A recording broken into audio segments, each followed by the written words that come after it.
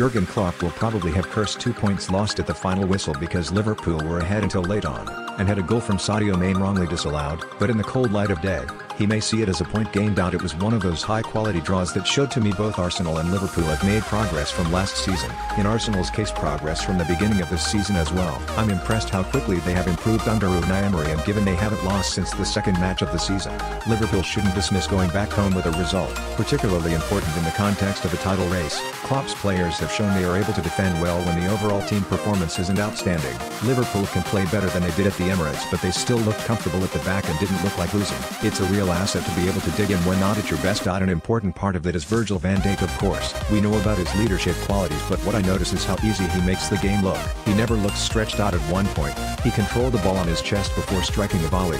Most players would have gone to head it. The Liverpool back four that played could stay together for the next 4 or 5 years. Let's give praise to Arsenal as well. It's tempting to look at Liverpool's front three and be intimidated, but when they had the ball, they were brave and got players forward, their fullbacks high up the pitch, to ask questions. I like Lucas Torreira in midfield.Playing. The holding role is not just about getting the tackles in. When you're on the ball, it helps to have good feet and composure to springboard the attacks. I'm sure Arsene Wenger would love to have had someone like him at the latter end of his Arsenal career to follow Patrick Vieira and Gilberto Silva. I am sure Wenger was aware how important the position has become in the modern game.